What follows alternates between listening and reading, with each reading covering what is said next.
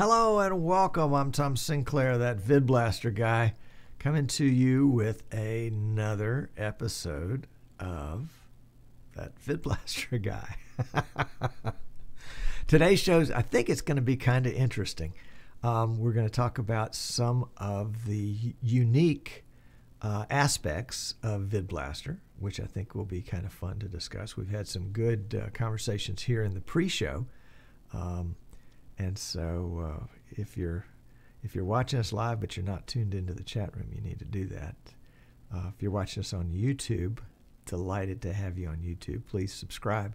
But also try to catch us live on a Wednesday afternoon. It's Wednesdays at 3 o'clock Eastern, 8 o'clock in London, depending on whether it's British summertime or daylight saving time or whatever. Anyway, the premise of this show is that one guy with one PC and the right software can really do an awesome broadcast. And that's been the premise that we've worked with since we began this show in July of 2012 and have had, I don't know, 100 episodes or so since then. It's been a ton of fun. And what I've discovered, full disclosure here, I am an authorized VidBlaster reseller. So you can purchase VidBlaster from me. You can purchase a VidBlaster upgrade from me. And if you need technical support, if you're not already a customer, you can buy a support package and we can support you on VidBlaster. So all that kind of stuff out of the way. One of the neat things about VidBlaster that I've finally learned after 3 or 4 years of knowing the software, is how easy it is to use. And I haven't appreciated that. I mean, it's kind of like, what if and I'm talking to mostly guys because our audience, both live and on YouTube, is like, 97% male. So I'm just going to be a male chauvinist here for a minute and take everything from the male standpoint. But what if you met a girl in the 4th grade and, you kind of liked her, and then in 6th grade you started going steady, and then in 8th grade you started dating, and then, you went off to college together, and then after you graduated from college you got married, and you lived happily ever after. And, you found the perfect person for you right off the bat, and you didn't have to go through some of the trials and tribulations that the others of us go through when we don't find our soulmate or don't find our good match. Well, for me, that's the way VidBlaster was. I found VidBlaster early on in my streaming career, if you will, and found it so easy to use, and loved getting on the VidBlaster forum and chatting with folks all across the world about VidBlaster and how to do this and how to do that, and really cut my teeth on it, and just didn't appreciate what I had until, well, I didn't lose it, and this is where this, male-female analogy gets kind of icky, because all of a sudden I guess you would say I took on mistresses when I began to explore Wirecast and vMix and some of the other softwares. But what I found out is it really made me appreciate certain aspects of VidBlaster that I hadn't appreciated before because they just weren't on my radar. And the one that stands out, and I hear people say this all the time, the one that stands out is how easy VidBlaster is to use. And I get that all the time. Now, not everybody thinks that the way that VidBlaster thinks. I understand that. And so for some folks, there is a learning curve. But it really is as simple as point and click. And I think, hat tip to Mike Versteeg, the developer of VidBlaster, for coming up with this format, this modular format, where things are very easily, their purposes are very easily understood because it's in a module. If it says camera module, it must be a camera. If it says player module, it must play something, in this case video. If it says overlay, it must be like an overlay. And so, hat tip to him for coming up with these concepts pretty early on. VidBlaster, the O version I think probably came out in 2008, something like that. I discovered VidBlaster at 0.42 maybe. And then it went to version 1, version 2, and now we're on version 3. And it just it clicked for me. It made sense. It was the perfect way for me to be introduced to this. I don't have a background in television production. Probably that's not news to most of you. I don't have a background, or certainly not professional background, in photography. Don't have a professional background with websites or anything like that. I got into it because I was interested in it, and because I had my boys were playing soccer, and I wanted to help promote what they were doing within the community, and so started out with photography and then videography and then live streaming video, and that was my progression there. And VidBlaster made that last part of that progression so much easier than I could possibly imagine. What I've done for today's show, and I think again for looking in the chat room and seeing some of the guys that are here, this is going to be 101 stuff to you guys. I mean, you guys will have already seen this and already done this, hundreds of times. But I show this not just to have the tutorial purposes of how it works, but to really show the inherent ease of the VidBlaster software. So let me show you one of these clips right now. It's about 1.5 minutes, and let's see if I can figure out which clip it is. I'm not sure which clip it is. You'll just have to. Well, we'll just all have fun and figure out together which one it is. Let me make sure I've got an audio device there, and I don't have a loop, and I want to play on take. So I'm just going to click this module, and away we go. Hey, I'm Tom Sinclair, that VidBlaster guy, coming to you with another quick and easy tutorial to use in VidBlaster. As you know, in VidBlaster, you can put in a lower third using the overlay module right here. We'll just drop that lower third in. That's pretty cool. But if you change to another shot, the overlay module stays there and you have to go back and turn it off. Well, there's an easy way to make the overlay module attach itself to the camera module, and we use an effect module for that. So let's say add effect, and we'll drag that over to the side here, and we want to do something called a source overlay. So we'll pick our source, in this case it's going to be our camera, and then we'll pick our overlay, in this case it'll be our overlay, and the two of them are together now in a module. So whenever we click on that module, there it is. If we want to go to a video and play a video for a second, then we can do that. If we wanted to go back to our camera shot, we can, and our lower third is still attached to it. Pretty cool. It's called Source Overlay in the Effect module, and it's that simple. Another tutorial from that VidBlaster guy. Hey, we'd love to have you. That VidBlaster guy. But it was so well created, so well designed from the very beginning to make it easy for people to understand, easy to operate. And there's nothing like being in a fast-paced broadcast. Let's say if sports, could even be church. There are times where church broadcasting is fast-paced, or the pressure that comes from a self-produced show like this one, where it's me. I'm the operator, I'm the technical director, and I'm the talent all rolled into one. And so it's not that it's moving so quickly, as that there's so many responsibilities. Is that VidBlaster makes it simple, and simple has a high success rate in high stress situations, because simple is easy. Easy is natural, and it's kind of like if I do this, will it do that? And after we've done it 20, 30 times, then we begin to get the feel for it. I've got another video that I want to illustrate the same purpose with, and let's give that a go here.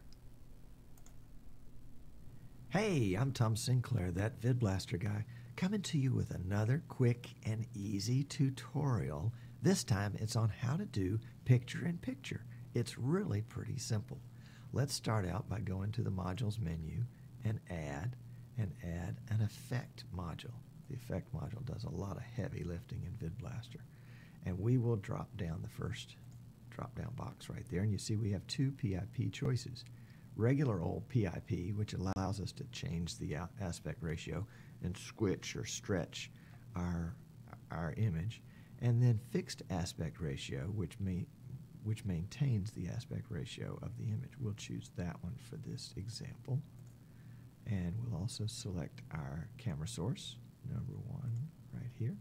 And you see immediately a little box is in front of my face. Let's go ahead and put this in the screen so it's easier to see. And let's go ahead and populate that box with the graphic in Still Store 2. And you can tell, or actually you can't move it here, but if you come over here, you can move this anywhere on the screen you wanted to. You're not limited by predetermined locations. You know, top left, top bottom, that kind of thing. You can move it anywhere you want. You can resize it and make it as large or as small as you want. And you can crop it. So we can take it and crop it down just to the picture size and then resize it so that it fits right there in our image. We can also put a video there. Let's remove this module and we'll add it again. Add Effect, and we're going to select Picture-in-Picture, Fixed Aspect Ratio, Camera 1. This time we're going to put a video there. I've got a video in the Player module right down here. And let's see, is that set up? Let's set it up to loop. And let's move it out of the way of my face. And we'll go ahead and put that one on the screen. So as we play this module, let me turn the volume down there. If you have a video and you're doing kind of a new show, you've got the ability to pull that video in, and then when you're ready to go to the full video, you just simply click on the video, and there it is. And you can do the same thing by coming back from that to the main screen so that you've got that video there. And we, you know, not that we would want to do that in this case, but we can also crop it, and we can resize it just like it were any other image, but in this case it's video. So that's pretty cool. That's VidBlaster's picture-in-picture. Really easy, isn't it? Yeah, I think so too. Hey, would love to have you join us on Wednesdays, 3 o'clock Eastern, 8 o'clock in London for That VidBlaster Guy. That's our regular live weekly TV show here on the internet, thatvidblasterguy.com. Love to have you join us. Thanks for watching this tutorial.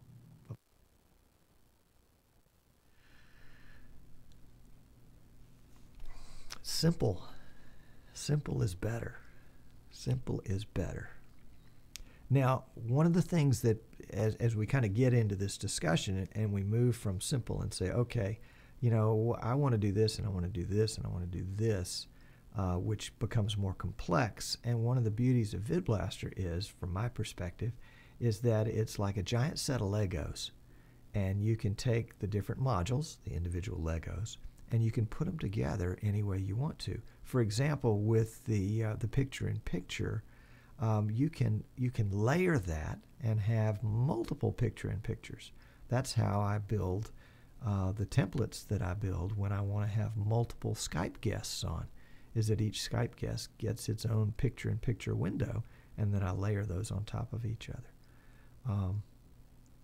Let's see, I've got one more tutorial that I made up that I want to show you guys. It's on Chroma Key, and you think, you know, oh, Chroma Key, people struggle with Chroma Key all the time. I was watching, what was it? Oh, last year, I'm a big Florida State University football fan, FSU in Tallahassee, Florida, and of course last year they won the national championship.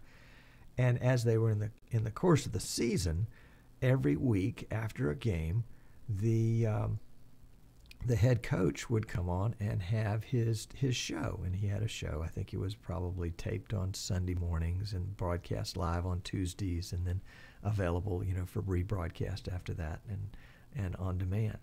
And you know, bless his heart, he's losing some of his hair, and the way the lighting was, you can see I've got a little dome light here right behind me, which helps kind of separate me from the, here, let me go back to this, from the green screen background. And so it kind of helps remove me from the background. Well, in the studio, they had a top light on him, which just made a big burned out spot because he didn't have any hair in that spot.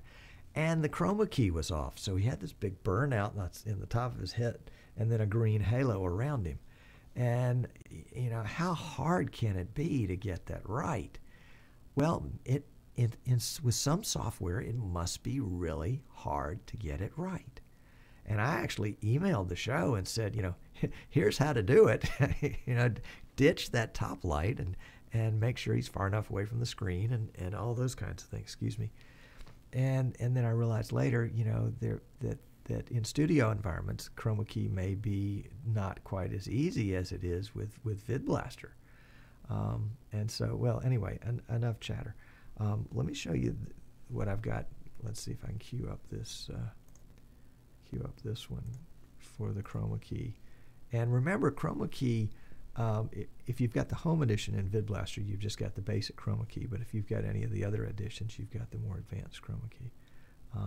Let me show you Chroma Key in VidBlaster. I'm Tom Sinclair, that VidBlaster guy, coming to you with another quick and easy tutorial to use in VidBlaster. As you know, in VidBlaster, you can put in a lower third using the overlay module right here. We'll just drop that lower third in. That's pretty cool. But if you change to another shot, the overlay module stays there and you have to go back and turn it off. Well, there's an easy way to make the overlay module attach itself to the camera module. And we use an effect module for that. So let's say add effect, and we'll drag that over to the side here. And we want to do something called a source overlay. So we'll pick our source. In this case, it's going to be our camera. And then we'll pick our overlay. In this case, it'll be our overlay. And the two of them are together now in a module. So whenever we click on that module, there it is. If we want to go to a video and play a video for a second, then we can do that. If we wanted to go back to our camera shot, we can, and our lower third is still attached to it. Pretty cool. It's called Source Overlay in the Effect module, and it's that simple. Another tutorial from that VidBlaster guy. Hey, we'd love to have you join us Wednesdays at 3. Okay, enough of the ad part on that one. But Chroma Key is in VidBlaster anyway. It's that easy. Now, one of the key things that makes it easy for me is that I've got my lighting set up just perfectly for VidBlaster. I've got my green screen, and we'll cut to this shot for a second. My green screen is way back there. It's probably 4 feet behind me so that I'm getting some good separation between me and the green screen. And then, let's see, can you see it in this light? No, you can see the lights off to the side. I'll have to get my other camera shot engaged where you can see the light that's producing this, but it really does help give me that good crisp key that you don't get if your lighting is not good. So you know, obviously in VidBlaster you've got to have the right physical stuff going on around you in order for the key to do better. Did I do the wrong tutorial? Oh no. Well, sorry about that, guys. I thought I did. The guys in the chat room are telling me that I did not do the Chroma Key tutorial. Let's see. That's the picture-in-picture tutorial. How about that? You know, it's funny because I thought I knew what I was doing, and so, you know, while I was away showing you that one, I was making some other notes about what I wanted to talk about. That is just terrible. That's terrible. I am so sorry. Here, let's do that one again. Hi, I'm Tom Sinclair, that VidBlaster guy, coming to you with a quick and easy tutorial on Chroma Key. Chroma Key is really simple to use in VidBlaster. the way we do it is, let's add a module. So we'll go to Module, Add, Effect. The Effect module is really a workhorse module in VidBlaster, and that's where the Chroma Key is located. So we'll go into the top drop-down box and select Chroma Key. Then the left box below that, we'll select our camera source, which will be camera 1, that's me. And then on the other side, let's do Still Store 2. That'll be our background. And as we pop that here, you see there's a little fuzz in the background. So we will right-click, select Auto Key, and there we go. It's really that simple to do in VidBlaster. Now, if you have the home version, that's how you're going to do Chroma Key. But if you have the advanced versions, like Pro and up, if you right-click, you can select Advanced Settings, and you've got lots of other ways to tweak. You can tweak the edges of your shirt and your ears and that kind of stuff to make it just absolutely spot on. But this is a pretty good key. That's how to do Chroma Key in VidBlaster. Quick and easy, the VidBlaster guy way. I am Tom Sinclair, that VidBlaster guy. Watch us live on Wednesdays in the afternoon, Eastern Time, 3 o'clock. In London in the evening, 8 o'clock. That VidBlasterGuide.com is how to do it. Love to have you there. Thanks for watching. Thanks to the guys in the chat room for letting me know that I was oblivious to the fact that I was showing you guys the wrong video. And somebody asked me in chat, are you going to, you can fix that in post.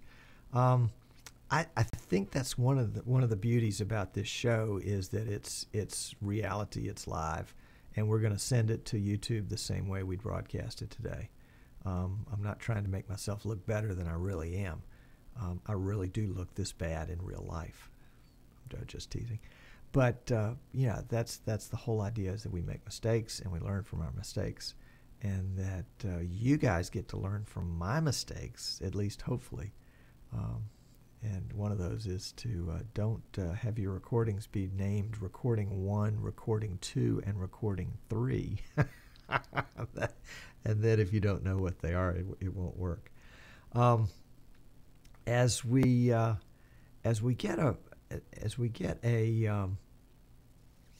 move to the end of this segment, I want to talk to you about something that just happened to me today, and it's a great example of how not to do it. Turned on my production PC this morning. It's probably been 4 or 5 days since it's been on, and it popped up and said, "Hey, you've got Windows updates. Don't you want it? Cheerful. Don't you want to update your computer and make it all nice again with Windows updates?" And I said, like a dummy, "Sure, no problem." And so I did that, and then rebooted, and then started doing the tutorials. And then I realized, actually the first tutorial I did was the Chroma Key, and the Chroma Key didn't work. And I got into the middle of this recorded tutorial, and I'm looking up there, and I was like, Chroma Key's not working. And so I stopped. I rebooted. I redid my profile in VidBlaster, came back on, no Chroma Key. I said, this is odd. Maybe it's because something to do with my tutorial, what do you call this thing, profile. And so I went back to my show profile, the profile that I'm using for today's show, and lo and behold, Chroma Key didn't work in my show profile either. And I knew it worked last week. And the only thing I've done between this week and last week was install Microsoft Windows updates. So I said, I got a bad update. Now, there was a bad update that Microsoft sent out, I guess it was probably about a year ago, maybe 18 months ago, that rendered the easy caps. Or was it that? Or was it the video player? Yeah, the video player didn't work. That's what it was. The video player didn't work. It just flat out didn't work. And it was something in a Windows update.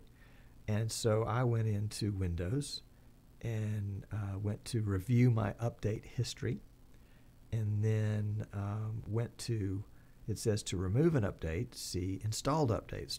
So I went to my installed updates, and I found that I had, Windows Defender always wants to update itself, and there were some other security updates for Windows 7, but there were also some security updates for Microsoft .NET Framework, and those looked kind of suspicious. So I went through the process of removing those. Took 10 or 15 minutes. They did not want to come out. In fact, it said reboot, and then when I rebooted, they had come back, or some of them had come back. And so I had to remove them again. It was kind of like having a virus almost. And once I was able to get everything stable, and the fact that that they were gone and the PC didn't want to reboot itself, I checked in VidBlaster, and sure enough, Chroma Key had come back. So if you do a VidBlaster show and you use Chroma Key, don't update the security update for Microsoft .NET Framework.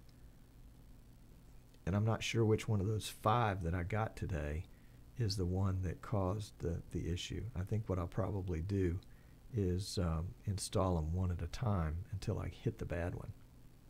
And then I'll make a note, and I'll put it in the show notes for this show, and I'll also tweet it on Twitter. If you haven't already followed me on Twitter, oh boy, that's the wrong color, isn't it? If you haven't already followed me on Twitter, I encourage you to do that, because you can get those last-minute updates. Boy, that didn't help much either, did it? You can get those last-minute updates about when the show starts, those kinds of things, and it will tell you what's going on here, so that you can have a clue what you want to do. Yeah, it's at VidBlaster Guy on Twitter, and then that VidBlaster Guy on YouTube. Boy, that would be better if I had a background on it, wouldn't it? Anyway, we'll worry about that later. The other thing is that we're beginning to migrate most everything over to easternshorebroadcasting.com. That's going to kind of be our headquarters as we do bricks and mortar here locally. And then we're also doing, of course, our shows that broadcast all over the world, where we're talking about streaming. But we expect that we will be adding some clients that will have mostly local interest shows, which should be a lot of fun. That brings us to the end of the segment. Let's see, any other closing comments here after botching that video so badly? It's pretty forgiving stuff, and it's pretty fun stuff. If you're watching us for the first time on YouTube, love to have you come join us live on Wednesday afternoons. Live is a lot of fun, because the guys in the chat room, they're just going bonkers right here, asking questions like, are you really doing that? Do you realize that you've shown us the same video twice? And thank you for doing that. I appreciate that, because I would have obliviously gone through the whole rest of the broadcast. And I do highly commend to folks that are doing a broadcast to have a chat room. It makes all the difference in the world. It's a lot of fun. If you're watching us live, hang around for the intermission, and then we'll get ready for our second segment. And if you are watching us on YouTube, we release our VidBlaster Guy shows on Wednesdays and our Streaming Idiot shows on Fridays. So make sure you pop back and check, because you never know what we've done this time. I'm Tom Sinclair, that VidBlaster Guy. On behalf of all of us here in the studio, we wish you a great day, and hope you have great success with your broadcasts wherever they are. So we'll go out with this outro, thanks to my good friend Martin Kay.